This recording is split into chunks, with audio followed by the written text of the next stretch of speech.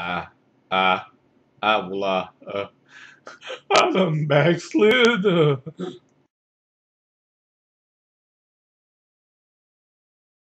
Howdy, Abner Hake here. Yep, that was just the mess I was in scarce more than a week ago. Here's my confession, and well, we'll see how the Lord got me out of there. While old cousin Hody done bought hisself a bag of gumballs, all the colors of the rainbow. Now he came a visitin' at my cave t'other day, trying to tell me something, but his mouth was so jam-packed with them 'ere gumballs, well, I couldn't make head or tail what he was trying to tell me. Now old Hody knew I was broke as a joke, but did that stingy old bar offer his favorite cousin even one measly, teeny, itsy bitsy, little old gumball? Well, y'all know the answer to that, 'cause y'all know how old he is. Yield not to temptation, for yielding is sin. Okay, here comes the sinning part.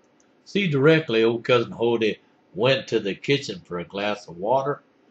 He was half a choking on them there gumballs, you see, and while he was gone, I filched one. Okay, I said I'd fess up. I took a whole pawful and crammed 'em in my mouth, lickety split. Just in time, too, 'cause he was coming back from the kitchen. Well, that there's the main part, but, is that all, Abner? I, I kindly left out how I was a chawing it in church that night. Blew a big old bubble what popped in the deacon sitting in front of me stewpan. Well, well, shucks, I really am sorry. That's fine, Abner.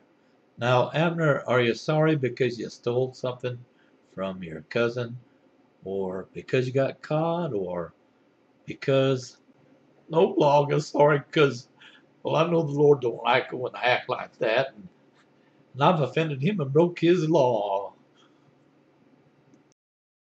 Amen. Now, could you read me the verse in the Bible?